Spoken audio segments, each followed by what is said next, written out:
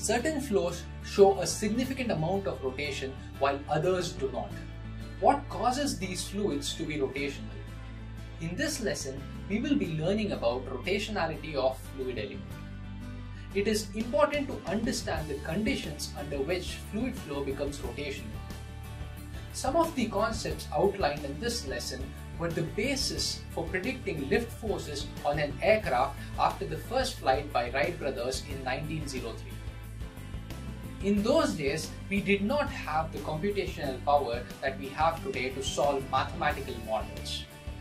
Nor did we have measurement techniques to optimize aircraft wings. The physicists and mathematicians therefore relied on these techniques to come up with approximate solutions for such engineering problems. We defined vorticity as the measure of rotation of a fluid element.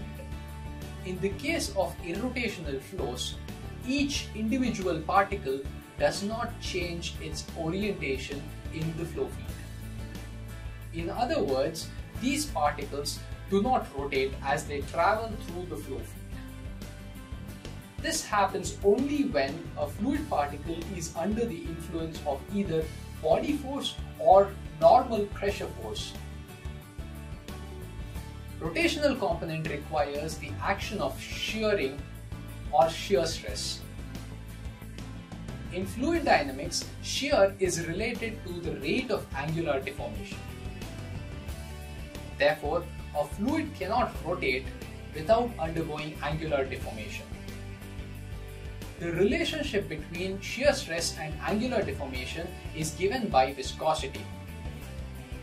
Therefore, a flow is rotational only if it is viscous. For irrotational flows, vorticity is equal to 0.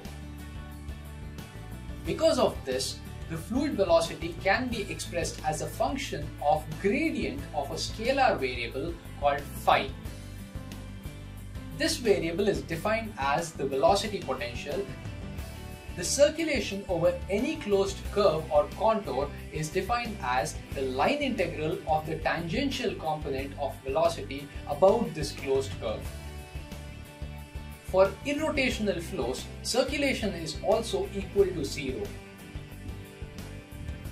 As a consequence, streamlines cannot form closed curves in irrotational flows.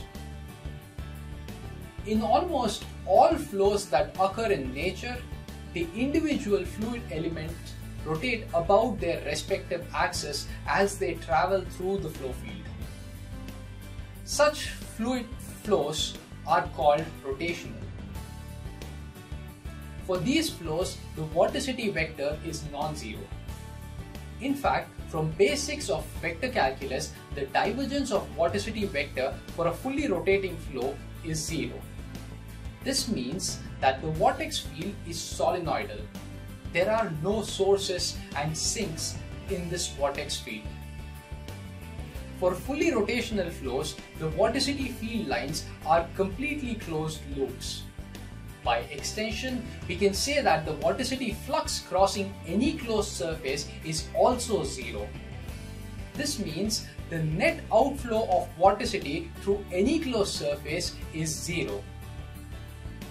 Similar to the way we introduce streamlines to visualize the flow field, we can introduce vorticity lines to visualize the rotationality of the flow field. The tangent of vorticity line is parallel to the local vorticity vector.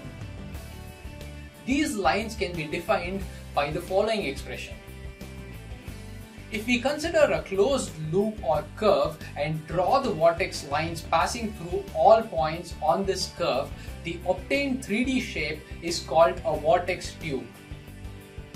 In fact, the flow of vorticity through any cross-sectional surface of a vortex tube is constant all along the tube. This is true at every instant of time. The integral shown here refers to the strength of the vortex, or simply vortex strength. A tornado is an excellent example of a vortex tube occurring in nature. Another example is smoke ring created in air. Dolphins create vortex tube in the form of bubbles. If we take a linear tube and join the two ends, it would resemble a smoke ring or a bubble ring. A German physicist, Hermann von Helmholtz, came up with a series of theorems that defined the motion of a vortex tube. Ranald in 1921 made use of these mathematical theorems developed by Helmholtz to develop the classic lifting theory for line bodies such as airfoils and wings. He was able to solve the overall lift force generated on these line bodies. Hellholes theorem states four main facts for pure rotational flows. The first one is vortex lines move with the fluid. That is, fluid elements lying on the vortex line at some instant continue to lie on that vortex line. This is valid for any ideal rotational flow. The second fact is the strength of the vortex tube is constant along its length and in time. This is true unless acted upon by dissipative forces such as viscous resistance. Smoke rings die out because of this resistive force applied by the surrounding air. The third one is that fluid elements initially free of vortex remain free of vortex. The fluid elements which are outside these vortex tubes will remain outside. This is true unless the vortex tube is acted upon by an external disturbance. And the fourth one is vortex tubes can extend to infinity, form closed loops, similar to the case of smoke rings or dolphin bubble rings, or end at a solid boundary. In fact, a practical example of this would be a tornado. It always attempts to touch the ground somewhere,